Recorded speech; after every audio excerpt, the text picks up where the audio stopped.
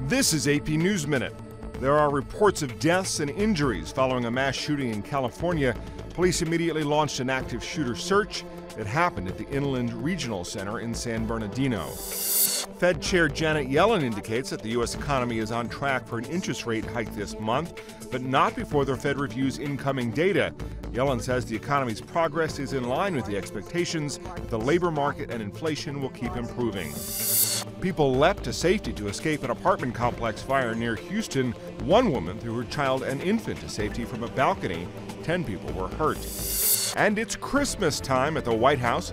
First Lady Michelle Obama honored military veterans while revealing the 2015 decorations. This year's theme, a timeless tradition. I'm Matt Friedman with AP News Minute.